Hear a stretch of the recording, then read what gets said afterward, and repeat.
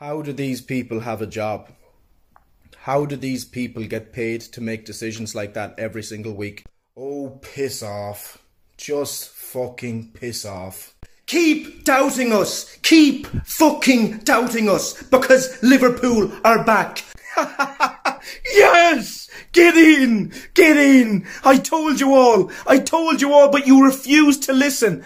What the fuck was that? What the actual fuck was that performance? The season starts tonight. Forget what you have watched over the last few weeks, because the season started tonight. Call the season off. Call the fucking season off. Imagine getting beaten by a team that got outplayed by Brentford and Brighton. We are fucking shite.